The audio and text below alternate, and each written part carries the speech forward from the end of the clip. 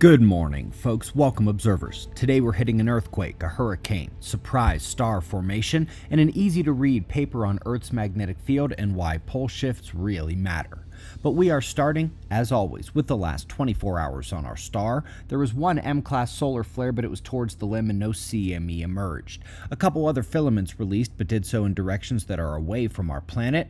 We do have things to keep an eye on here, and we'll get a bit closer look at them, starting with the sunspots. The biggest regions, bottom right, are departing towards the far side, but top left, those are turning in to face the Earth early this coming week. Let's watch the development over just the last 24 hours, and we can see a pretty significant level of growth and complexity. These are definitely a flare watch in the coming days. Yesterday we discussed the solar storm twice, in the morning and the evening live show, and at those times the coronal hole stream hadn't yet struck. It has now. Solar storm conditions could continue their reverberations today as plasma speed is on the rise, already over 500 kilometers per second, could go higher. We'll be watching. Top quake of the last day was luckily pretty far out away from populated areas, 6.1 in the Kuril Islands. Always better to release that pressure out in the middle of nowhere.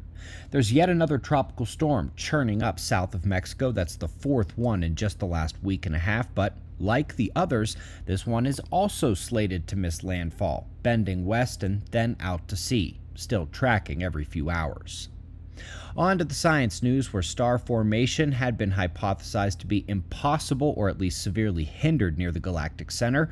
Oops, another instance where astronomers' imaginations doesn't match physical, observable reality. Major stars growing near the middle of the Milky Way.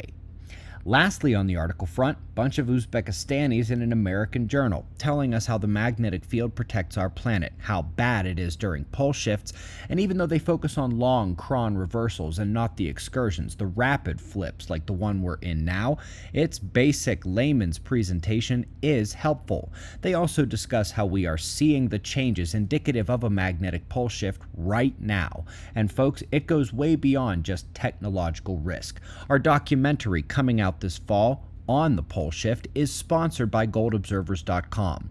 This unfolding catastrophe will break down order bit by bit, and gold and silver are useful at every single stage. For those who say, but you can't eat gold and silver, true, but if you are that behind on prepping that you haven't got food in order, you are already in big trouble. You should be thinking a lot further down the line. The major disaster cycle of Earth is resetting, and we're going to see it in the coming years. Stack physical gold and silver, and goldobservers.com can help. We greatly appreciate your support. We'll do this all again tomorrow, right here, but right now at 6 a.m. in the new Valley of the Sun. Eyes open, no fear. Be safe, everyone.